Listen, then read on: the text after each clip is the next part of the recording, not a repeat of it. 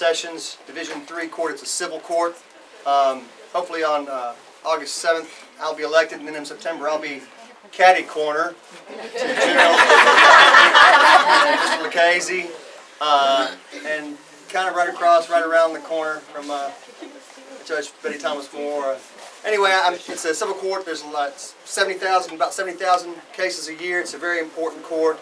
It's the front line of the civil legal justice system, kind of like the General Sessions criminal is the front line of the criminal justice legal system. So, poolforjudge.com. Come August 7th, I know everybody's going to want a pool.